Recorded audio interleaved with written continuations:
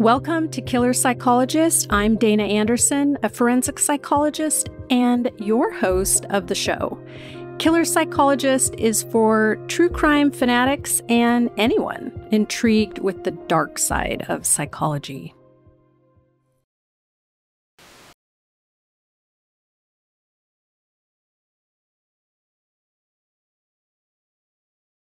Name and how old you are. My name is JonBenet Ramsey, and I'm 5.5. 5.5. Okay, pick one. Do next. Okay. What is your favorite animal at the zoo? The monkeys, because they laugh and stuff and hang around.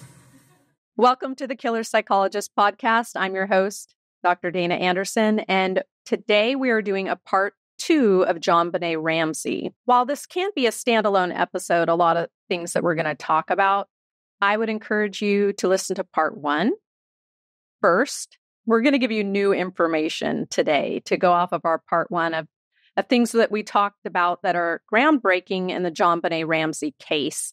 So I have with me my 2 favorite experts who are on the show with me all the time, who I love. So we have cold case profiler Jason Jensen, and we have forensic psychologist, attorney, and professor Dr. Craig Wetter. So we're going to specifically talk about some things about this case. And as we know, JonBenet Ramsey, her death in 1996 is a cold case. It's one of the most famous cases, and it's gotten a lot of media attention through the years. One of the things that I want to focus on this episode is that there have been people that have come forward and confessed to killing JonBenet Ramsey. And so we're going to talk about false confessions today, why there are false confessions, who's the most likely to do it. We're going to talk about specifics in this case and why it's different than Gary Oliva, who is currently the individual who has confessed to killing JonBenet Ramsey. And so I'm going to start out with Jason Jensen about false confessions. So this is where people want to critique this case and say, well, this person already confessed to this, so why is it the wrong person? Right. It's quite interesting, the fact that a case can get, a number of false confessions over time, and you have to question why someone would falsely confess to a crime they didn't commit, especially if it then also directs the case to that person away from the true offender. And law enforcement goes through all these rigors to, build a case, arrest, try to prosecute, just to find out that there was no actual tie between the person and the crime. What really got my interest in confessions to begin with was my years in defense. We'd oftentimes come across a case where, for various reasons, a suspect that hires us can say, well, there's a statement, there's confessions, there's admissions, we get discovery from the prosecutor, and we have to defend it. We get the advantage of being able to talk to our client directly to get their inside understanding, but oftentimes you can't present that at trial. You have to work around it. What stood out to me after the advent of DNA analysis in criminal cases around the, turn of 2000 and thereafter, there started to become a lot of DNA exonerations to come about. And by the time we hit around 300 exonerations where DNA has reversed the conviction, the statistics started to show out of those 300 so on convictions, up to 25% of them had included with them confessions. So obviously, they're false confessions if DNA proves otherwise. So that's what really got my attention. So then when I was going through my master's program, I actually did a series of different papers that in 2014, when I graduated, I took those different assignments and merged them into a single article, and I published it in the Journal of Forensic Research and Criminal Studies, and it's still available to this day. All the analysis and understanding about false confessions from my standpoint, and it's very compelling why it's important not to rely on confession evidence only, and the strategies that law enforcement really engaged in for many decades, like using the Reed method and things like that, can lead to false confessions. And so, here we are, fast forward to the JonBenet Ramsey case. We know that over time there's been false confessions. One most notable one was the John Mark Karr one that led to his arrest in 2006, and he had to be extradited from Bangkok, Thailand. And then we learned that it was a false confession. In the case that we're working on with Gary Oliva, he has also confessed, and many of the armchair web sleuths out there will sit back and say, well, it's probably a false confession like John Mark Karr. It's like, just because you have one false confession, you can't use that as an excuse to nullify every other confession that comes along. You have to look at each case separately and understand why it was a false confession, and then look at the merits of this confession to see if it can be corroborated by the evidence. That's really what we've gone through to do in our independent investigation, is understand why we should take the statements, and I consider them admissions more than confessions.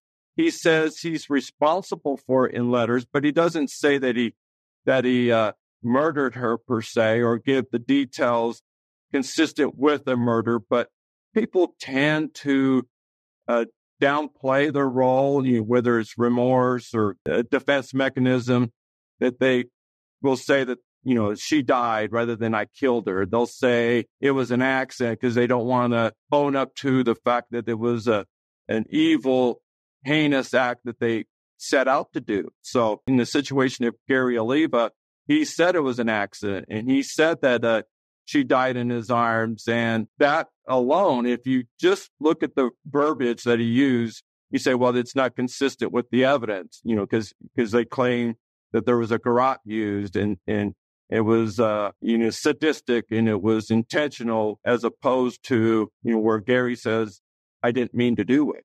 So you have to accept that they're claiming responsibility more than you're parsing the words verbatim and saying, yes, it's an outright confession, because it was, to a friend that he doesn't want to lose that relationship by being so disconcerting that the friend then disowns him, and now he has no one in his life.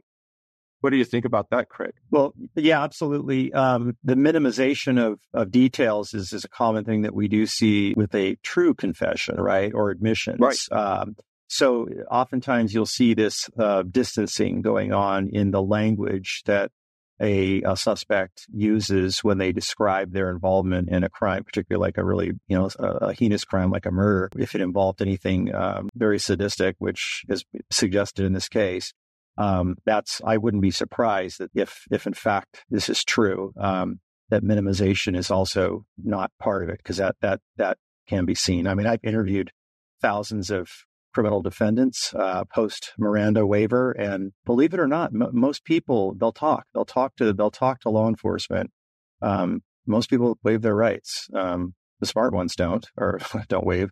But most do. I think it'd be interesting to explore the psychological factors that could impact someone's vulnerability to confess to something that they didn't commit, a crime that they didn't commit, and we can talk about that, because I think there's some interesting things there as well. You mentioned the Reed technique, and that's for those that don't know that. So that's a technique that is taught, and it's actually still taught today. It's called the Reed interrogation technique, and it was developed in the 1950s by the guy's name was Reed, and he was actually a former police officer who became a psychologist, is my understanding. So here's one of the big tactics that investigators use. So there's two phases to any sort of interview of a suspect. If we think someone's involved, there's an interview phase, and then there's an interrogation phase. There's two phases to the investigation. When you get into the interrogation phase, this is where confrontation comes into play, and people may not know this, but law enforcement can manipulate. In other words, we can lie to the suspect about evidence that we have or don't have. We can make up all kinds of falsities about things. And all of that is essentially upheld in the courts as acceptable. It doesn't feel right, does it? That you're lying to somebody about evidence that you say that you have that you don't. But the underlying premise of why this is acceptable still is that the assumption is that an innocent person would know that the police don't have that evidence, right? So if you're saying we have your DNA on an object, if you know that that's not possible, if you're innocent, right? You didn't commit the crime, and you just know that's not possible. You're not likely to confess. That's not likely to influence or persuade you to confess. But that ignores one problem, and that is individuals who are intellectually disabled, individuals who have cognitive impairments or other mental health vulnerabilities. There's evidence in the research literature that suggests that these folks, particularly people who are highly suggestible, are the ones that are at biggest risk of falsely confessing to a crime they didn't commit. Well, and, I would also add to that there may be other scenarios where someone confesses, thinking, well, maybe there was trace DNA there, but I'm protecting a family member or something. So depending on the dynamics of all the players in the case, they may be taking responsibility, thinking, well, you got something traced for me, but I'm protecting my wife, or I'm protecting a minor. But mental health is usually one of the major components that lead to a false confession because they're vulnerable. And another one that comes to mind while I'm speaking here a lot is sometimes it's out of convenience. So like it's not necessarily a major crime like a felony, but it's like, well, they're offering me a chance to take a plea and I get out with only 2 days served, as opposed to I have to sit for trial because I can't afford bail. And they'll think, oh, I'll just go ahead and take a deal, get out, and I'll talk to an attorney and see if we can't vacate the judgment. But there's different reasons, including problems with the system, why someone would falsely take responsibility when they think that otherwise, with an attorney, I could defend it. Yeah, I mean, the obvious ones are, of course, we get false confessions when people are threatened with violence and things like that. Obviously, law enforcement can't do that in the United States, but there are, places where people are made to confess because the alternative is, you're going to be tortured, or there's going to be other threats. They're going to threaten family members, those sorts of things. And of course, those are all bases for, that confession to be thrown out later, in a judicial process or proceeding. But yeah, and then you also get the folks who will, it's notoriety, right? So if it's a high profile case, like this case is a high profile case, you will get, and I'm sure that the Boulder Police Department has gotten a number of people who have called and, reported that they are the suspect. And this is often, you see individuals that suffer from a delusional disorder and other, serious mental illnesses that will offer this up. And usually investigators can rule those out pretty quickly, because what they're going to do is they're going to ask questions that only the suspect would know about specific facts related to the crime that are not available or known to the public, very intimate facts. Specific injuries, things like that only the suspect would know where they were inflicted, and they can generally rule out most of those as they're not valid. Since we're talking about JonBenet, that was really the scenario that John Mark Karr fell into. He was anonymously communicating with a professor at the University of Colorado there in Boulder, a professor in the College of Media. His name is Michael Tracy. And so over time, the details of, his writings about the crime scene, about the victim, seemed to get more and more detailed. So Professor Tracy, tipped this off to the Boulder police, and they believed it sounded like this was an individual that had personal knowledge about the crime. So they fashioned together an arrest warrant and, did whatever they had to do with Interpol and had the guy arrested in Bangkok, Thailand, brought him to LA in California for extradition proceedings, where he pled not guilty to first-degree murder, kidnapping, and sexual assault of a minor. And of course, he goes through and pleads not guilty, gets shipped to Boulder, Colorado. Over time, they determined it was a false confession. And he'll admit, because he has a website page, he admits the reason why he was excluded is his DNA did not match DNA found at the crime scene. But I also understand it's because he was not available in Boulder at the time. At the time of the murder, December 25th, 1996, he was in Atlanta. If he's at Atlanta, he's completely eliminated as a likely suspect because he had no means to commit the crime. He was nowhere near the proximity of the crime. So that completely eliminates him, regardless of whatever his desires are to keep himself linked to this case, which it seems like still to this day, it was only a few months ago that his name came up in the news cycle again, alluding or suggesting he did still have knowledge about the crime and said he's protecting somebody. Well, what does that even mean? But it's clearly not that he's responsible for this. That's pretty much a foregone conclusion at this point. So I would be curious to know whether he has been evaluated or if anyone has formally evaluated him to see whether or not he is suffering from any sort of psychiatric disorder, because this is likely what's going on here. There's this need, obviously, to be connected somehow to this, right? And clearly the evidence, the physical evidence, and now the fact that there's, yes, alibi evidence, meaning he's in a completely different state. If that's established, by evidence, then And if he's confronted with this and he still, firmly believes he has involvement, we call that a delusion, right? That's a false belief. When you're given evidence to the contrary, you still firmly believe this to be true. And with delusions, and delusions are just kind of one symptom of a broader psychotic disorder like schizophrenia, or it could just be a standalone sort of thing too. So, those are things that should be looked at in any of these cases when it's unclear, whether is this confession valid? Do we have corroborating evidence? Like you said before, do we have additional evidence linking this defendant, this suspect, to the crime, independent of just the confession? As an attorney, I would be, if I'm defending somebody in a criminal case, if the confession is all they have, one of my jobs would be, if we were intending to take the case to trial, would be to somehow get the confession thrown out. And there's ways of doing that. Even if a defendant or a suspect waives their Miranda rights, if they're in custody and law enforcement intends to interrogate them, that's the prong. It's a two-prong test, right? Custody plus interrogation equals Miranda warning. It's universal. We have to do that. And even post-waiver, that does not necessarily mean that a confession will come in. Because if there's any coercion being used in that process, threats, anything like that, even subtle threats, then those could be grounds for getting that confession completely thrown out under a suppression motion. Right. And, that's where, the origin of Miranda comes about, because implicit in interviewing or interrogation while in custody, implicitly, at risk is two of the constitutional protections that you have: a right to remain silent, which if you're not advised of that, that's per se a violation. And the other one, you have a right to have counsel.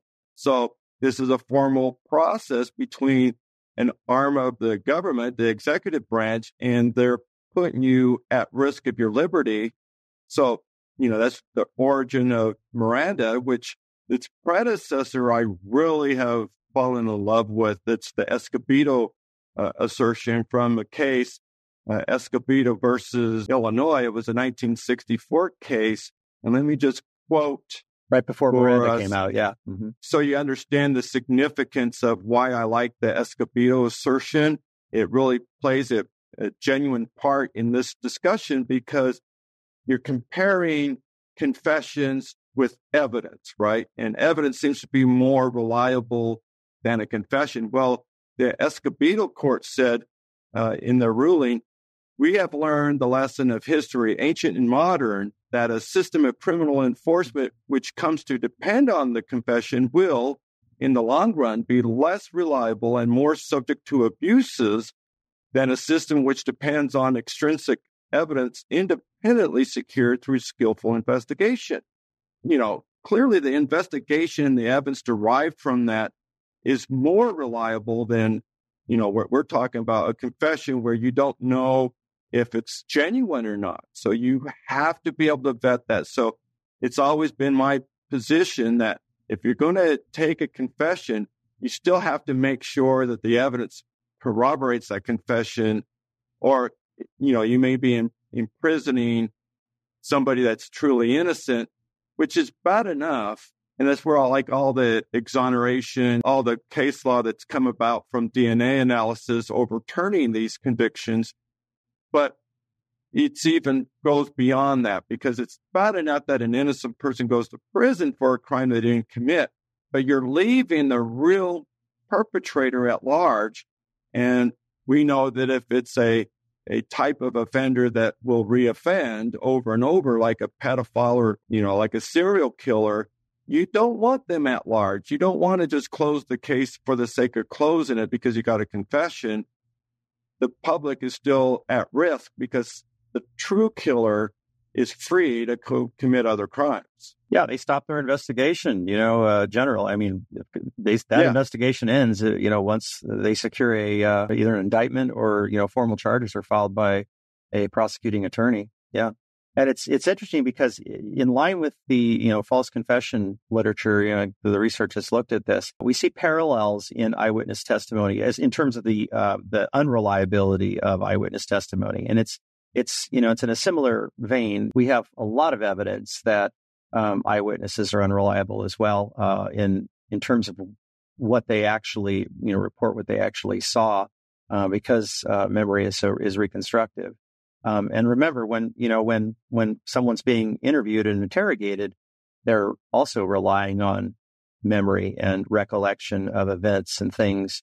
And memory is not reliable. Memory is not like a video that we take and then we replay it when we recall the memory. It's reconstructive in nature. So people who want to learn more about the unreliability of eyewitness testimony need to look at the work of Elizabeth Loftus, who's a preeminent researcher in false memory. Essentially, she's got a long line of research that started back in the 1970s that has looked at this extensively. And I just remember all of the investigations that I conducted. I always remembered that you get eyewitness statements reporting what they saw, and you get different witnesses at the same scene. They're reporting different variations of what actually happened, and that just demonstrates, the unreliability of that. You know how you brought up delusions as something that would create someone to do a false statement to take responsibility for, like JonBenet's case. The other reason that can be present here is fame, hunting. They want to have that notoriety. It's pretty well established from John Mark Karr's criminal history that he's got pedophilic interests. So if you're going to have convictions for possession of child pornography and things of that nature, and you're not shy about it, to be the king daddy responsible for the ultimate child predation, why not take responsibility for JonBenet and be their king? Oh yeah, notoriety. Definitely. I know Dana has something to say about that with regard to, narcissism and how that might play a role into, why people might be motivated to do this, to admit or confess to things that they have not done. Yeah, Jason and I were talking about this earlier today and yesterday. Motives of people, and these are pedophiles that have a very specific interest in children, and I don't think the public always fully understands pedophiles. In this case, I just want to say the public perception was largely clouded by the police and the news at the time, and they put out information that they wanted the public to believe or think. Not all the information was put out there, and certain information was, but it led to a certain belief system about who was responsible for this. And as we know, and you can read the comments on any of these podcasts or YouTube videos, there are people that have clearly made up their mind even before they're willing to look at the evidence Now, as we're talking about delusions, which can be a false belief, there's different other psychological phenomenons for why people can believe certain things to be true, like not just in addition to pretending to have committed this crime and trying to convince people of it. That can be associated with different personality disorders and attention seeking. But what about these other people in the public who kind of this bandwagon effect? One of the things that I find that was corroborating is, if you recall in the first line of the ransom note, it says, listen carefully, which linguistically is inconsistent with a written instruction. You would think it would be read carefully. Read carefully, yeah. Because that's an auditory command as opposed to, a written command. Yeah. So one of the things that stood out to me is like, well, that's illogical. Why are you saying listen carefully in a written instrument? So I asked Michael Vale to go through his other letters to see that same language used.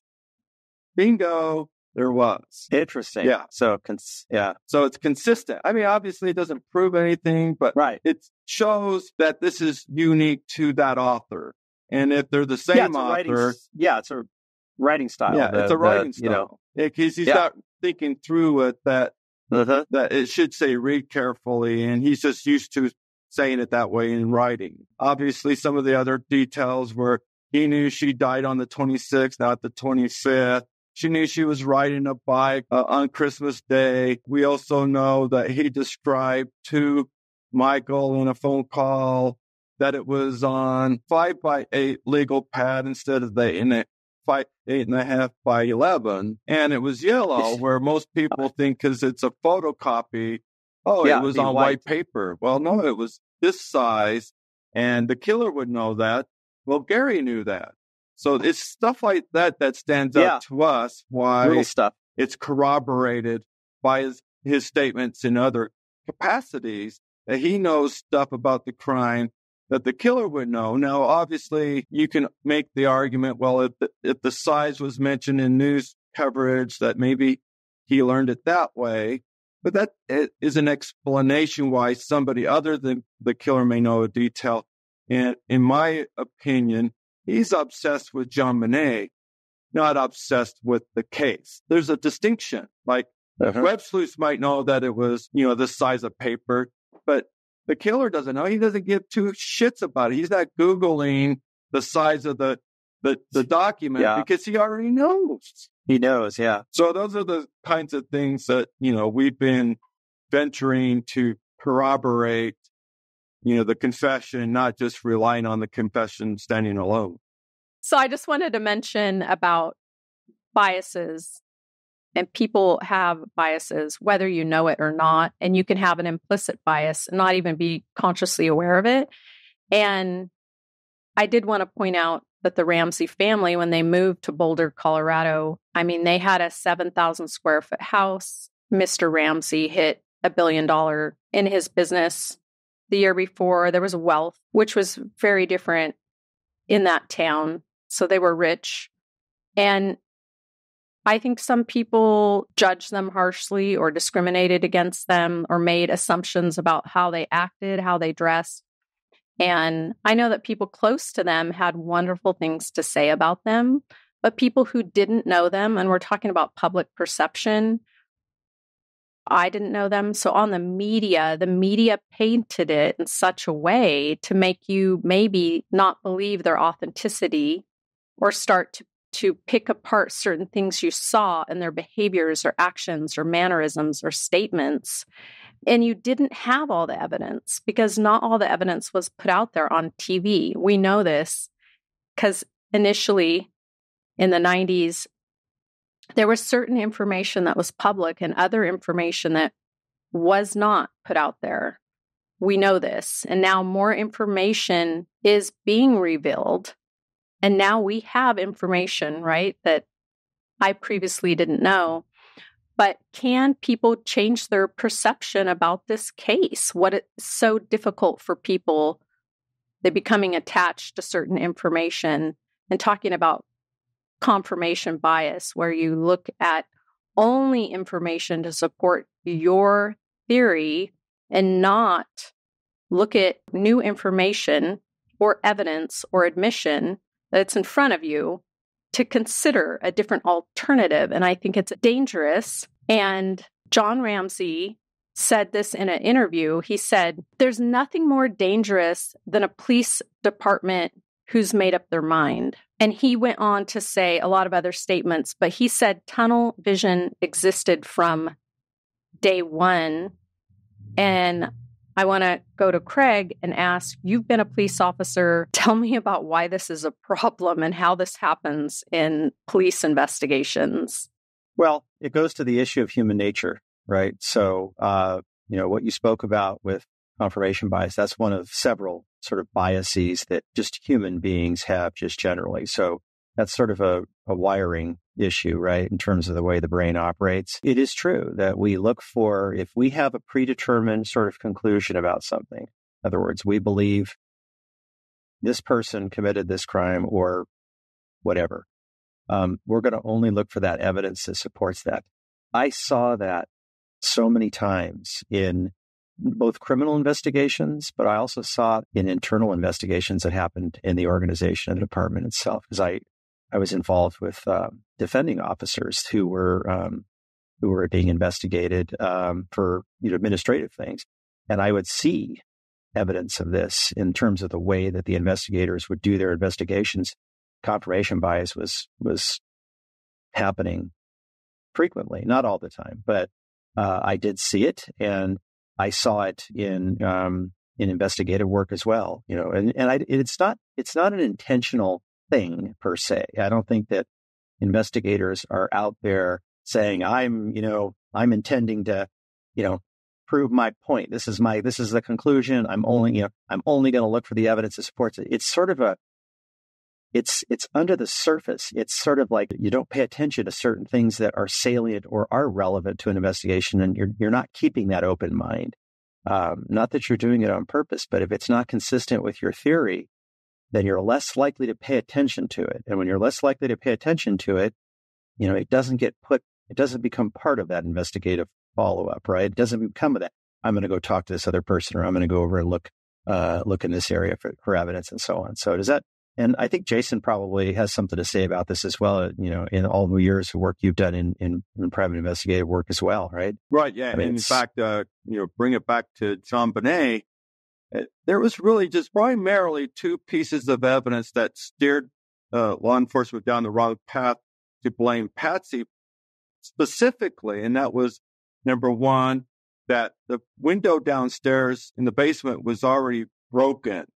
And it was admitted to when the detective came up and asked about it. And he says, I broke it, in the fall when I locked myself out of the house accidentally.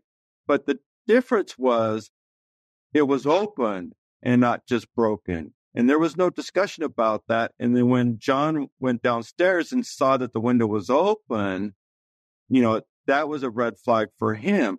The other aspect about the investigation that really led them to believe it was a family member was they're looking at the ransom note and they're seeing that it's on a specific size paper. So they asked the Ramseys to collect all their stationery together so they could, look at it, either rule it out or confirm their suspicions. But they learned that the ransom note was written on a notepad that was taken from the kitchen, and it was on 5x8 junior legal pad. And they saw across the top, across the serration, that somebody had initially started the note saying Mr. and Mrs. R, and then realized that it was below the serration. So they started the note again, and those 3 pages were peeled off and left at the bottom rung of the spiral staircase.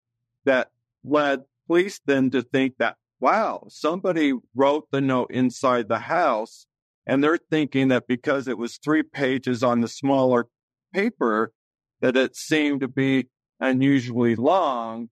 So their thought process was somebody was comfortable and took time to write this note in the house. Well, who'd be more comfortable than someone that lives in the house? So they contrived this theory that for whatever reason, whether it be an accident, protecting the other child in the home or whatever, they staged the basement to look like a failed abduction, and that the ransom note was disingenuous and that it was actually all just, to steer law enforcement away of accusing one of the family members.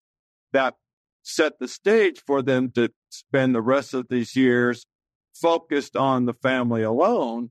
And they wanted to build a case central around the ransom note and the ransom note alone. In fact, it was intriguing to me that May 31st, 2000, there was a CNN episode of Larry King Live that had both Steve Thomas at that moment in time, the former detective that was the lead investigator on the case, together on the show with John and Patsy Ramsey, and they debated and argued back and forth about the case.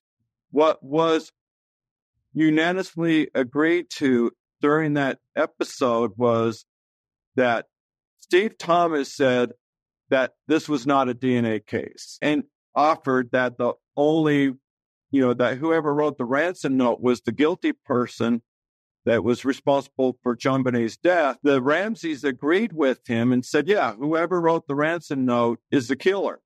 So fast forward to what we know now, my investigation has revealed that the handwriting of Gary Oliva matches the ransom note, and that's through 3 different handwriting analysts that they all concur for whatever approach, whatever system that they deployed. They all came to the same conclusion that there's a high probability that Gary Oliva wrote the ransom note, and the sample that they're relying on is what we could describe as being the coupon letter. The coupon letter was a letter written in mid-1990, like 95, 96, that was written by Gary Oliva to his high school classmate, Michael Vale. And from that, there's over 22 different letter characters out of the alphabet that they've matched up. And it's really rare that they have that luxury of a single page, 8.5 by 11, that they can take all those writing samples and do overlays, and they're near identical matches, where usually you could take a stack of papers and they cherry pick a letter from this page, a letter from that page. But so many samples that they compared to were just a single page to this 2.5 page ransom note. So we feel confident that not only do we have the confession statements, we also have the handwriting match. And we didn't even stop at that. We've gone further beyond that to look at other aspects. There's over 200 recorded phone calls looking for things that were stated about the crime or about JonBenet that maybe only the killer would know. From those recordings, we have him describing that the ransom note was on a junior size yellow pad. And it's like, well, the killer would know that. And maybe some researcher might know that if it was revealed in the media, newspaper or something down the line.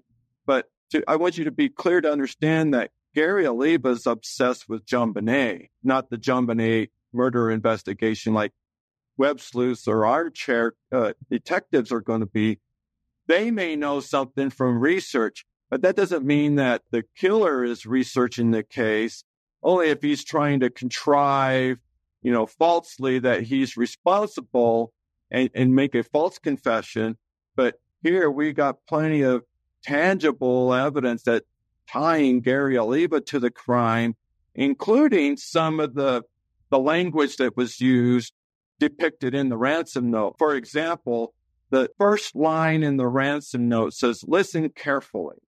Well, this is a written document, not a phone conversation or something that's verbal, like a verbal command that I might say if I was a police officer on the corner directing traffic. To write it, "listen carefully" is erroneous. You would write, "read carefully," because that's what you're using. You're using your eyes, not your ears. So there's nothing to listen to. You're reading it. So it should have said, "read carefully." And that was one of the first clues that I asked Michael to go through his collection of letters from Gary over the years to see if he has also written "listen carefully" in some other writings to him. And And sure enough, he found another example where he said, listen carefully. And he was talking about his court proceeding that was coming up, and he wanted, Michael to do something for him. But he said, listen carefully.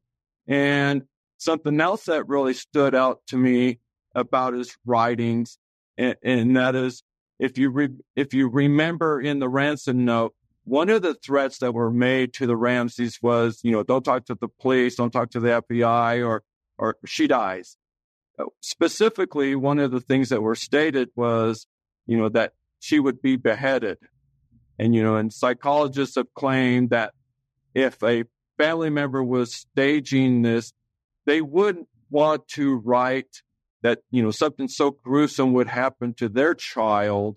If this was a staged letter, you just simply would say, that you won't get her back or something. But to say something so disgusting, so unlikely, heinous, that, you're imagining your daughter beheaded, many psychologists have explained to me that that's not likely to be a statement.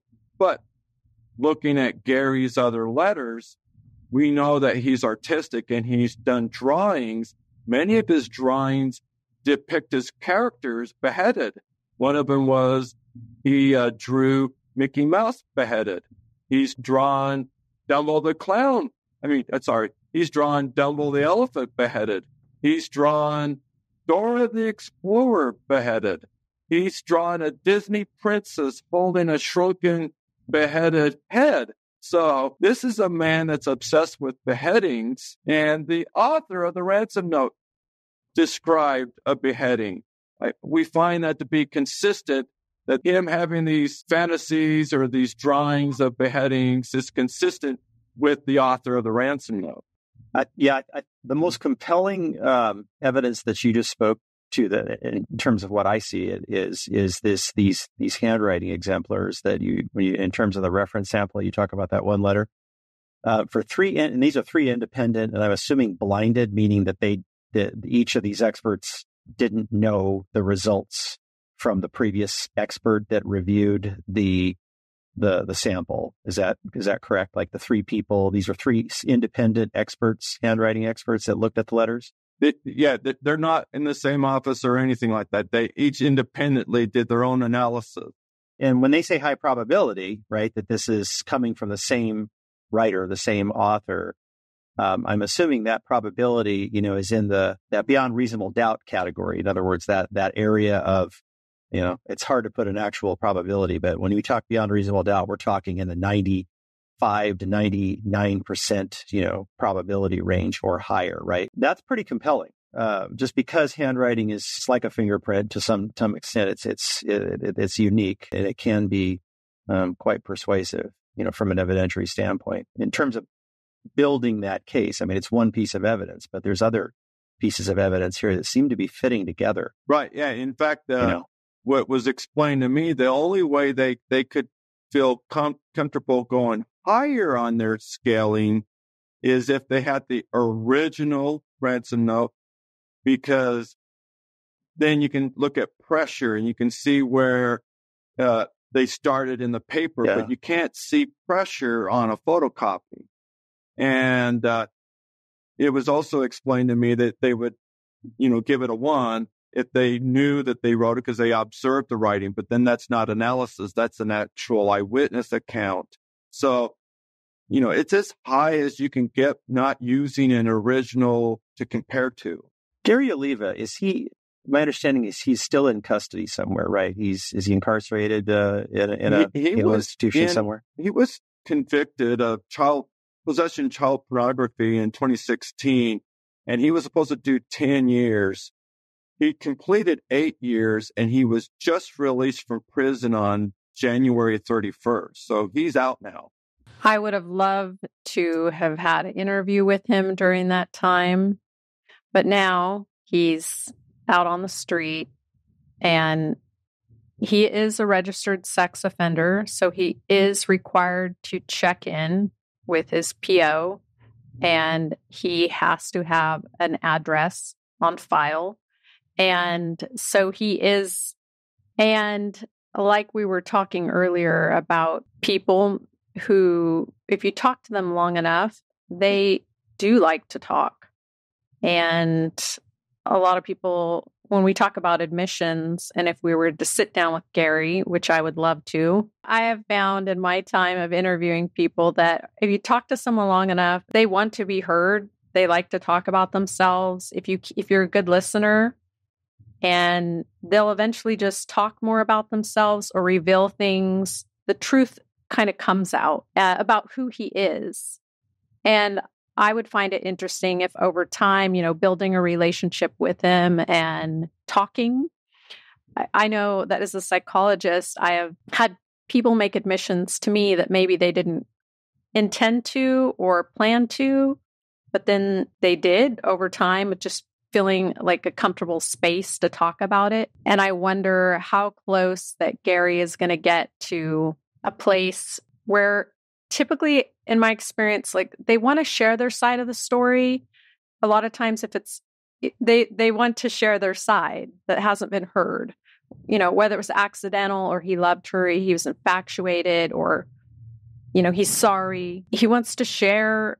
He's truly a man obsessed with a child. He's a pedophile. He's a registered sex offender who has child porn with pictures of JonBenet, hundreds of them.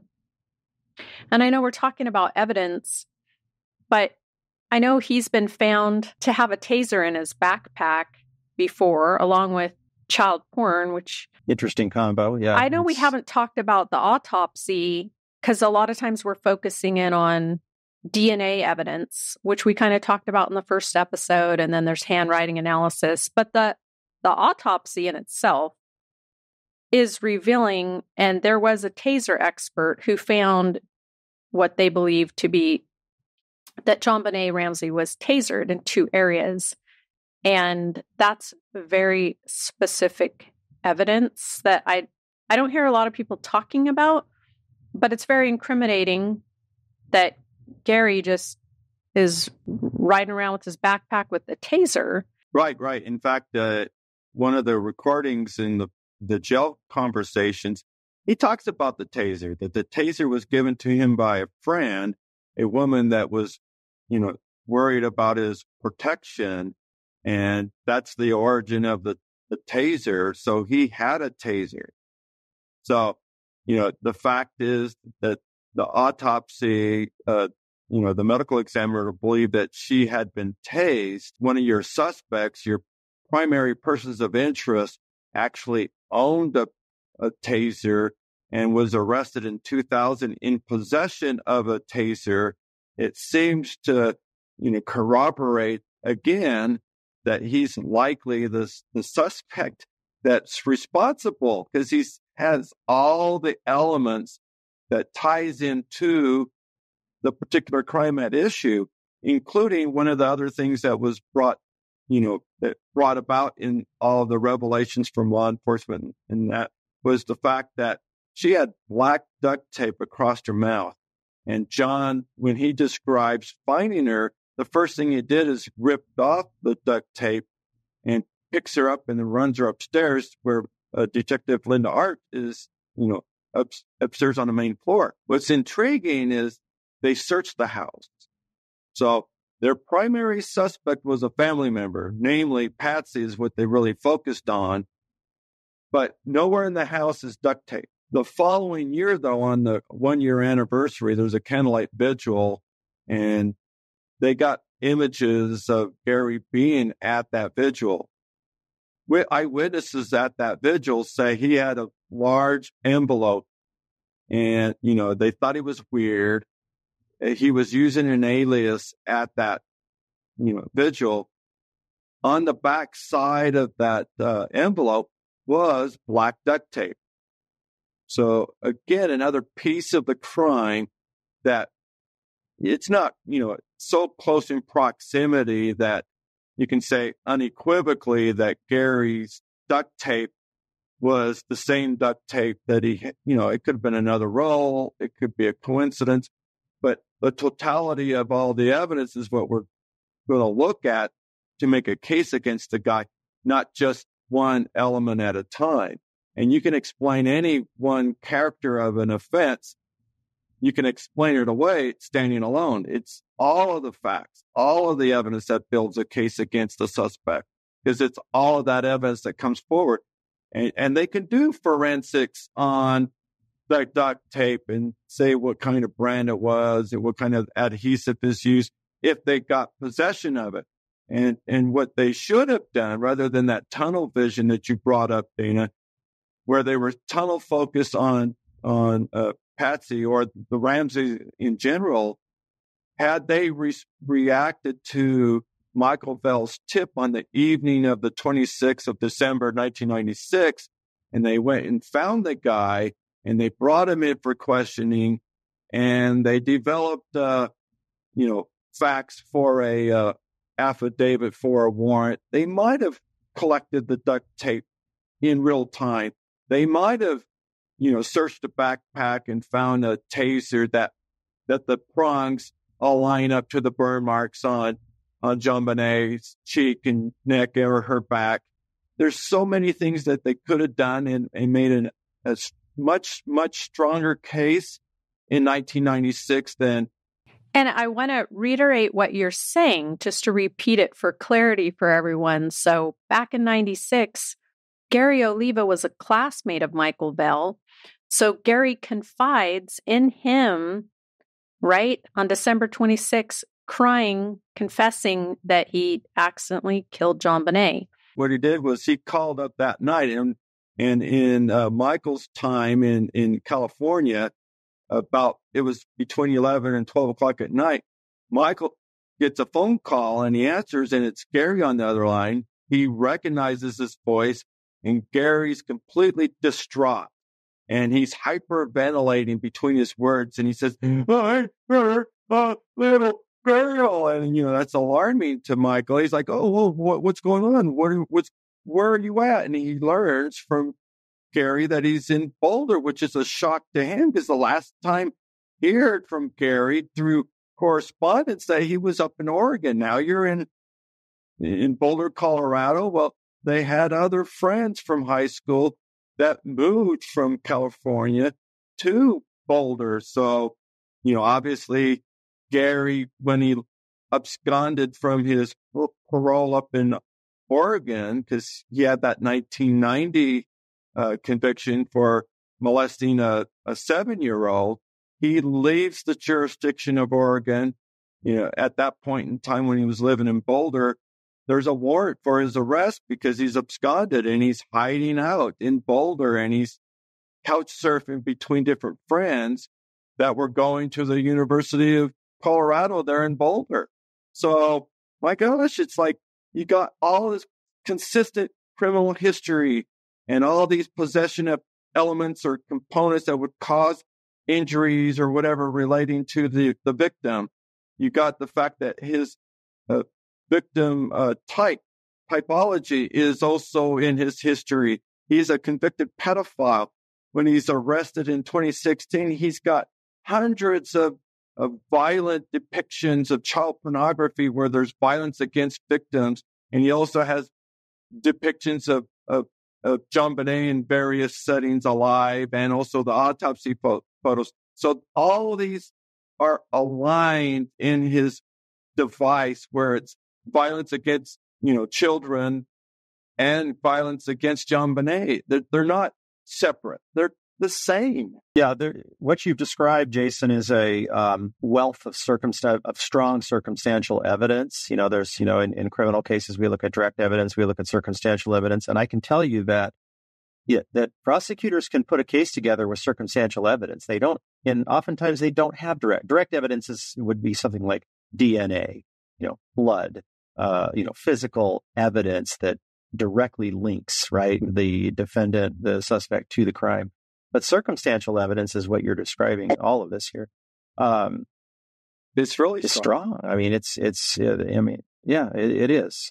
That's just my impression of it. Now, a prosecutor might look at it and say, well, it's still not enough, right? They would want the confession, obviously, taken by an investigator. Well, that's clearly what we hope for. And that's really one of the reasons why we're here, is if we can steer public perception away from the bias that, have been instilled in many of the, true crime followers of JonBenet's case, that if we can create some public, some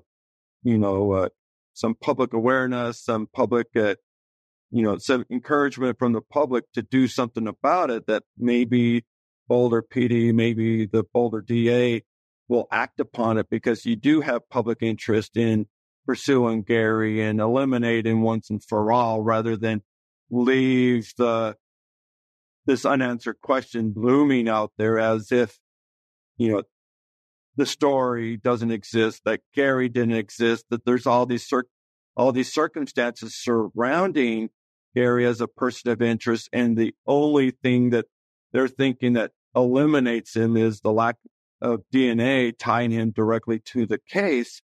Well, just like gloves avoids leaving fingerprints at a crime scene, wearing coats, wearing gloves can also dissuade leaving DNA at the crime scene. So in 1996, the primary sources of DNA evidence was body fluids like blood, semen, saliva. Fast forward where touch DNA becomes a thing. You can't really go after the fact and do touch DNA analysis, trace DNA several years or a decade later. It may not be conclusive. Nowadays, I commit a heinous crime today. The touch DNA is so sensitive and so advanced that they can do rapid DNA testing right now off of something I leave behind at the crime scene, like in the Brian Koberger case, where there was a knife sheath left behind. They were able to tie that knife sheath to him because his DNA was on the snap at the top of the sheath. So had that been... Or his father's DNA. Right. So his father's DNA, and they can amplify that, obviously, with this. But had that been 10 years later, maybe that would not be the outcome. Yeah, and in 1996, that DNA was just emerging, right? DNA evidence was just emerging, and we didn't have touch DNA back then. And nowadays, when any crime scene, when evidence technicians go in there, that they're swabbing everything, right? They're looking for that touch DNA on doorknobs, on any object that the suspect may have handled, and they can amplify those tiny amount of that material is all they need, and they can amplify it. Well, the police said in 2002 that DNA excluded him because his DNA was not found at the crime scene. That being said, like I said earlier, Steve Thomas said this is not a DNA case. He said that experts that are DNA experts have said this is not a DNA case. Why is it that in 2000 it's not a DNA case, but then can be developed into one thereafter, is going to have to be explained, because the lead investigator on the case admitted to the public on Larry King Live that it was not a DNA case. That would mean that if there's question whether or not DNA will actually prove the case one way or the other, you look to other evidence. The next biggest piece of evidence in this case, uniquely, is going to be that ransom note and the handwriting. So I would think that no matter who you find, you'll want to compare the handwriting to see if it matches, no matter what, regardless. And, we know that they've done a second round or third round of DNA testing. We know that just recently they concluded DNA testing, and the Colorado Cold Case Review Board recommended to Boulder PD, and it was released in a press release from Boulder PD. They recommend that they wait, for DNA technology to come around on the DNA testing. And what I believe that is, from the experts I've talked to, is the next big, evolution of DNA testing is the ability to deconvolute mixtures. So they go through now and they use MBAC and they collect DNA samples and they put that DNA onto a filter. And then from the filter, they can, get a profile. If they sucked up my DNA, your DNA, and some other from an article of clothing or something, that creates a mixture. And they have to be able to unmix those mixed samples so they can know this profile is this profile is that, rather than you don't know which allele is attributed to this profile or otherwise.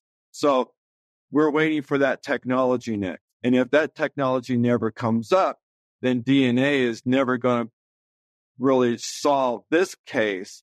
So they really should focus on all the evidence, not just one aspect. But we do know that DNA has arisen to be the primary source for solving cases because it has that scientific evidentiary value where, sometimes science is not just beyond a reasonable doubt, but scientific proof can be absolute in many regards. But because it's unknown DNA, it doesn't necessarily mean that it's suspect DNA. We're talking something that's come about after the fact rather than in real time or since the technology is in place. So there's a good possibility or probability that the DNA that they're looking at that's unknown male might be a handler that's innocently attributed, whether it be a detective, a lab handler, an expert, somebody from the police department, the evidence room or whatever, because we don't know the history of the article of clothing that they're testing since, December 26, 1996. We don't know how many people have handled that. We don't know after the DNA testing where they actually had a blood stain on the apparel, whether they thought after testing the first time that, we don't have to worry about it anymore. We can manhandle this because it's already been tested. We don't know that, what was in the psyche of the handlers at the time after it was tested. As opposed to now, we know that protocols are you replace gloves frequently, but up until that moment, you would put on gloves simply to prevent you from adding your prints to the crime scene. And that means you may not replace your gloves at all. So if I touch this, then I touch that. Now I run the risk of transferring something that I picked up here and transposed it to there, as opposed to, I've handled this. I better deglove, reglove before I touch this. Because that's how transfer happens. And that's the reason there's strict chain of custody, logs that are kept anytime evidence is handled, removed, taken out for testing, returned. There's a strict chain of custody record. That way, if you have contamination, then you can rule out, who was in there. You can rule those people out. And if perhaps, like you said, some evidence tech or something mistakenly, like some DNA cells sloughed off, right, and got onto the article and then contaminated it, which can happen. That can be big, right. It can be ruled out. Well, let's talk about another case of another girl named Amy that happened in 1997 in Boulder, Colorado. That's an unsolved case that it's something we could look at into deeper. So I want to say people that are pedophiles that chronically offend and they have a specific belief system that they have a right to have sex with children or do these things. This is not in question with Gary. This is part of who he is and his lifestyle. He's been convicted, and he is willing to abscond from the law and be on the run, feel brazen enough to do it again or continue to violate the law, have child porn, right? And so that sounds like a high-risk person who is likely to do it again. It's not a behavior. I mean, he's actively... So he got released early. He's only been released for a very short amount of time. Like, he's going to continue to have urges. He is going to possess child pornography one way or the other. I mean, being on parole, being a registered sex offender, these people get access to that, right? They're not accounted for 24/7, right? They have check-in points. And so it's not going to be enough. And the sad part about these cases is that they do recommit their crimes. And then, but how many does it take? Because we already are convicted, right? And you do time and it's not enough. what I have questions for is, as sex offender evaluations and risk assessments, like how is this continuing to happen? I know as an evaluator for the court, we do sex offender evaluations or risk assessments. Now Craig's going to look it up. Well, I'm looking up to see, because you're bringing up a point about whether, and I don't know this yet, but I'm going to find out. Does Oregon actually have an SVP statute, which is a sexually violent predator statute, which allows states that have those statutes to deal with these folks in a way where, no, you serve your time, that's fine. But guess what? We still think you're a risk to the community, and we're going to civilly commit you because you have a paraphilic disorder. You are a pedophile. It's a diagnosis, folks. This is a DSM. It's a diagnosis. It's a disorder. And these folks can be committed indefinitely, right? We do these evaluations all the time. And I have evaluated a person on civil commitment as a sexually violent predator. I evaluated this person in the state hospital, and he would rape 5-year-olds. That was his fetish, and that he did many times. At some point, he was released and did it again. I went to interview him to see if he's ready for release. The thing about people is they tell who they are. He told me how he would have sex with a 5-year-old and how he would do it again and how children do it different than adults.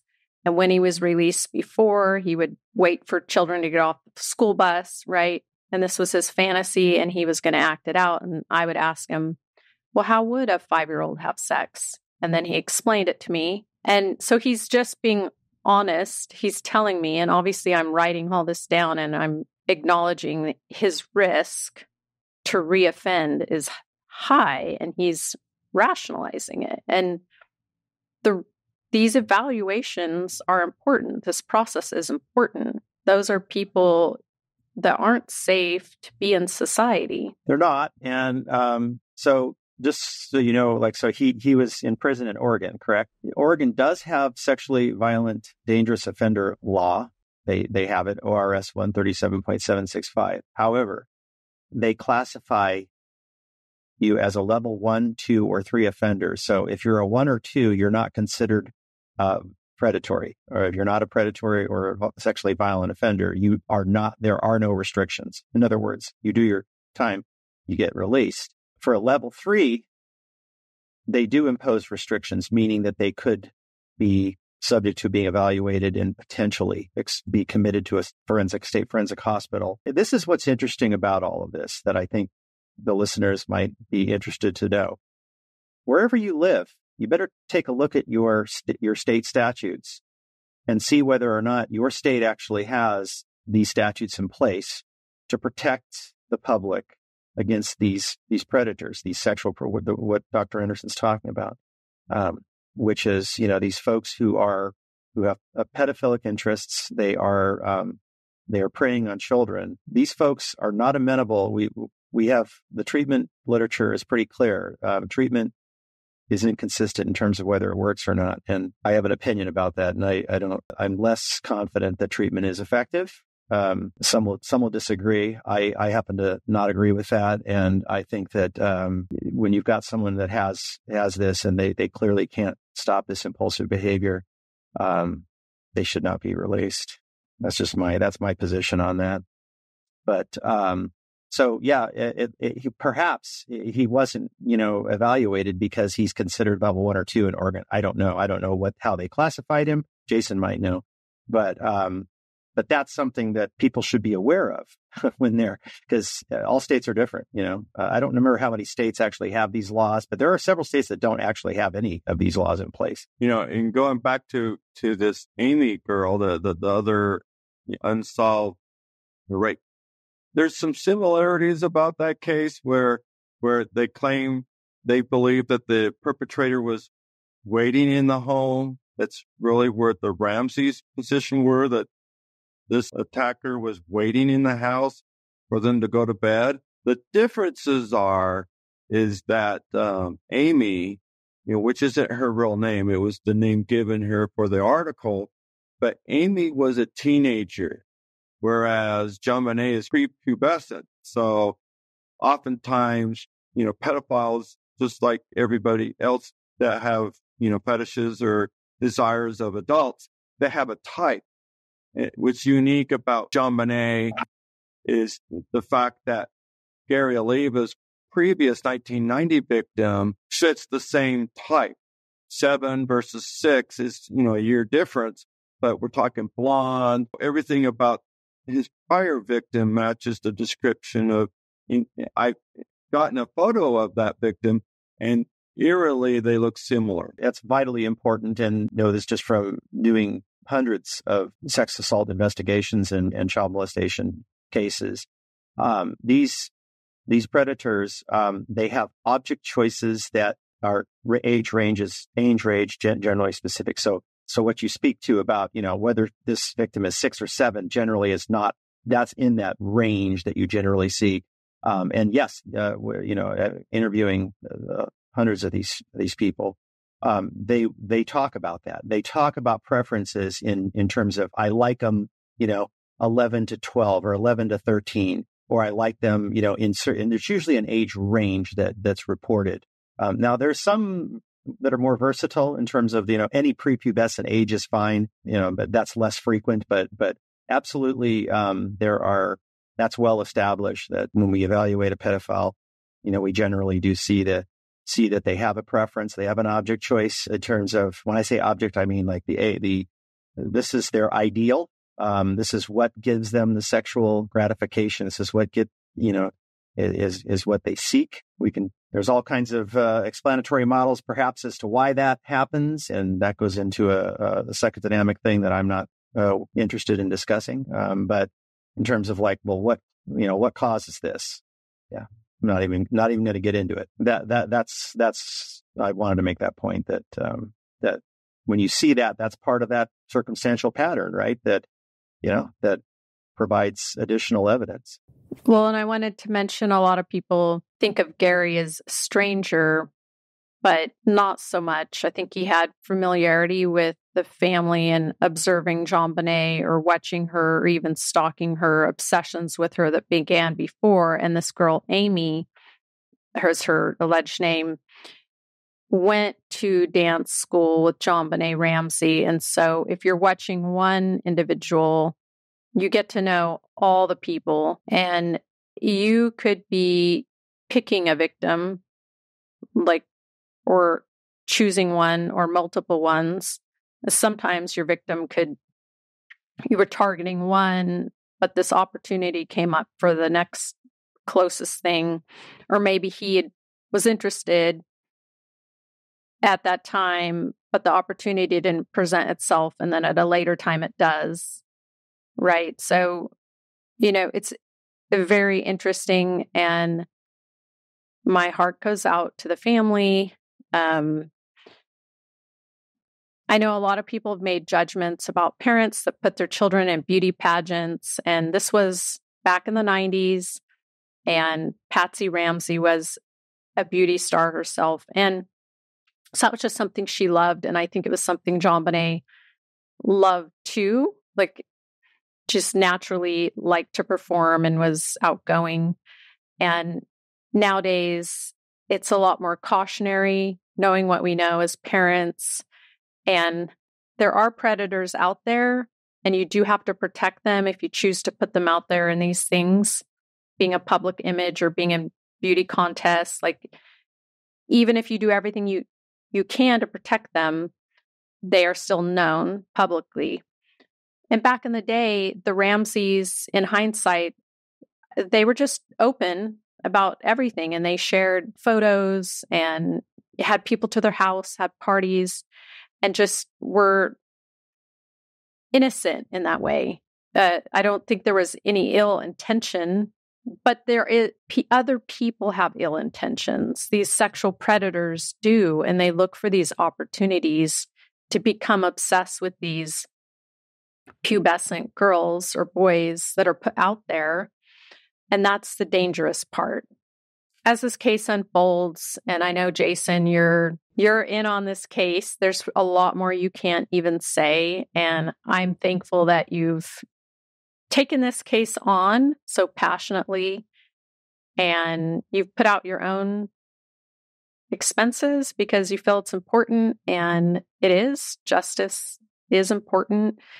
And I would encourage people to continue to ask questions. We can do another series. We can continue to talk about this. Just bring public awareness, because part of this platform that we're on right now is creating awareness to critical issues and cases like this, to seek justice, highlighting important cases. And we're not just saying that only JonBenet's case is important. It's important because the predator is still out there, and it's going to happen again and again until this person's caught, right? It's not just Gary Oliva. Like, this is a continuing problem. And there's plenty of cold cases out there that aren't getting attention. But this case, we're illustrating these points of why it is important, right? And who's handling the investigation, public perception, all of this. All the questions that we're asking, I want the public to understand and be invested on public safety and think about how can we be part of the solution to this, right? We're using our time for free to talk about this because it matters. And I want to prevent future victims. And there's a lot of unsolved cold cases right now. We have to have these conversations and not just bring awareness to JonBenet. There's a lot of other unnamed individuals whose family does not want to go public for all the reasons. You understand all the reasons why this family doesn't want to go public? Look what happened to the Ramseys. Them as parents want to not have that happen to them. They've already gone through enough, so they're protecting themselves. And so I want to support those family too in time, with whatever evidence they want to share. And we can collaborate to solve this case. But it's not just JonBenet. There's other victims as well, because these predators don't stop. So we need to do better as a system. All right. Well, thank you so much for your time. Both of you guys are awesome. And I will read one comment from YouTube. And it's from Rise Up Unafraid. It says, I love Jason. He's phenomenal. Well, that's all caps. Yeah, I think that's great. I think that I appreciate you and both of you and in your input and your expertise in talking about this. And if you are wanting to retain Jason Jensen or Dr. Craig Wetter, we have all the information on the podcast. And if you sign up for the emails, I list all the websites and information there for you to follow up. And if you want to interview with either one of them or consult with them on other cold cases, we'd love to work with you. Thanks for listening. Killer Psychologist video episodes are now on YouTube, and you can post your responses there. For episode details and merch, check out killerpsychologistpodcast.com. And for forensic services, you can book online at psychologydr.com. That's psychologydoctor.com.